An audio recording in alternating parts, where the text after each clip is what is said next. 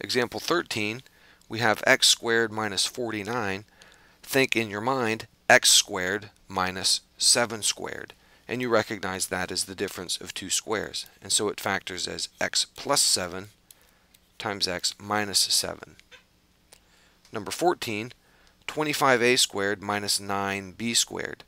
Well, each of these terms is something squared. The 25a squared is 5a squared, and the 9b squared is 3b squared.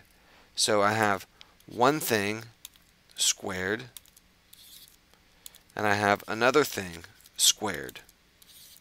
And it's the difference of those two things. So that means it will factor as thing 1 plus thing 2. So I'll write 5a plus 3b times thing 1 minus thing 2, 5a minus 3b. And you could check that with a FOIL, and you would get your outer and inner terms canceling out, and it would give you exactly that.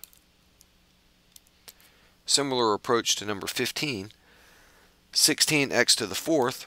What squared gives me that? Well, you should see that 4x, if I square it, that will, not 4x, 4x squared. 4x squared, if I square that, this squared applies to the 4, giving me the 16, and it applies to the x squared. X squared squared gives me this x to the fourth.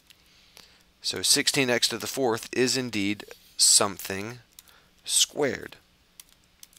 And then the 36y squared, you should see that that's equal to 6y squared. So I have one thing squared minus another thing squared, which means I can write my answer as 4x squared plus 6y times 4x squared minus 6y. And again, you could check your work by doing a first, outer, inner, last multiplication.